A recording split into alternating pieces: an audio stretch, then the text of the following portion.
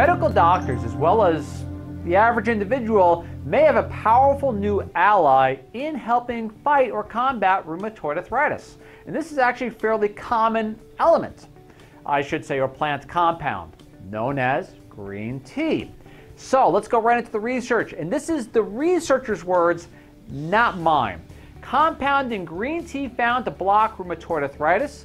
The research study was so pronounced, it's actually put it on the cover of Arthritis Rheumatology this February 16, 2016. The citation title, which I'm going to read real fast, and you'll understand why in a second.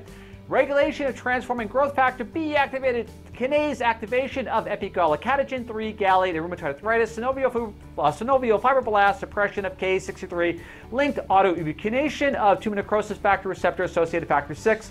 Henceforth, green tea blocks rheumatoid arthritis. So let's go right into the research. But before I begin, keep in mind this is an animal model. They're hoping that it carries over to humans, but in the animal model, in their words, it has been proven. Let us begin. The team evaluated a phytochemical called epigallocatogen 3 gallate, EGCG, which is a molecule with anti-inflammatory properties found in green tea.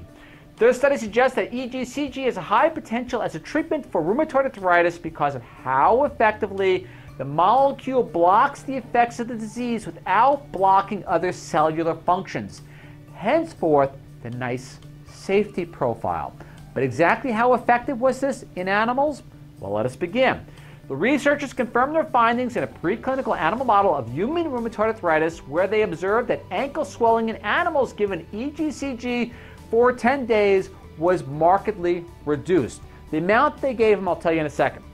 This study has opened the field of research into using EGCG for targeting TAK-1, a little technical, an important signaling protein through which pro-inflammatory cytokines transmit their signals to cause inflammation and tissue destruction, especially in rheumatoid arthritis. So green tea may have many other uses in regard to reducing inflammation and a whole slew of other medical conditions.